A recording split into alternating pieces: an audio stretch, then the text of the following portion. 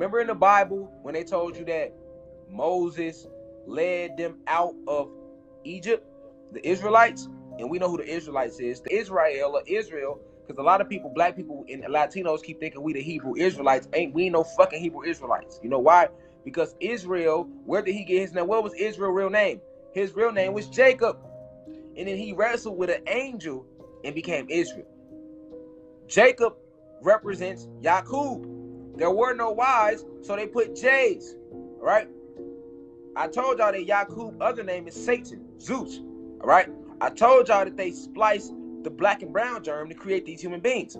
In the Bible, they tell you about Jacob separating the flocks. Let's pull it up. Jacob separating the flocks in the story of Genesis. In the Genesis story. Okay? Let's look at what the flocks were. This is all symbolic of Yaqub splicing their genetics on Nern. Okay? They put the story in Genesis and called him Jacob. They took the Y out of his name. Alright? Jacob set apart the young flock by themselves, but made the rest face the streaked and dark-colored animals that belonged to Laban. Thus he made separate flocks for himself and did not put them with Laban's animals. Jacob separated those lambs from Laban's flock. Okay? Now, hold on. How did Jacob separate the flock? He separated the dark from the white. That's how he separated the flocks. This is how Jacob separated the flocks. Okay? Now, so I showed y'all that real quick. We can continue. All right, so Jacob separated the flocks. Okay? So let me go back to what we was at about the winter solstice, and we talk about the 40th night, right? All right, so in the biblical part in Genesis, when they talk about Jacob separating the flocks, remember there were no J's back then. His real name was Yaqub. That's only telling you the story about when I told y'all how Yaqub, Satan, Zeus, same person, he spliced the cell.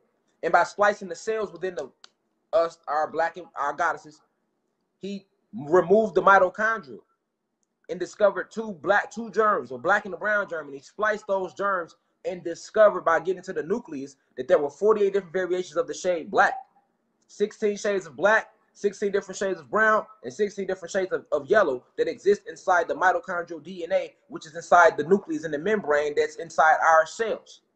All right? This is why they said Jacob separated the flocks. That's when Yaqub was going through eugenics. They telling you the story in secrecy in the Bible. Now remember, Jacob then later wrestled with an angel. We are the angels. Remember that.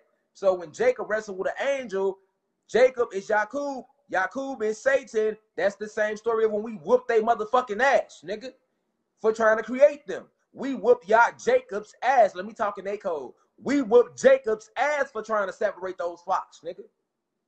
Yes, we did. That's why they told you, and that great serpent Satan was cast out of heaven. And that's why they also told you in Jacob's story, and Jacob later, after separating the flocks, his ass went and wrestled with an angel, nigga. All right? So, when he wrestled with that angel, then he took on the name Israel. So the Israelites will be the children of Jacob. There are 12 tribes of Israel, right? There are 13 original bloodlines, right? It's really 12. Satan makes the original bloodline, 13. Okay?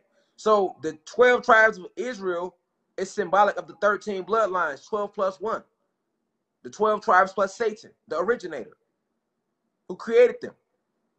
All right? So you can't say you're a Hebrew Israelite because you're saying you're one of your human beings. Israel is Jacob. Remember that. He changed his name after wrestling with us, after getting his ass whooped. See what I'm saying? Then he changed his name to Israel.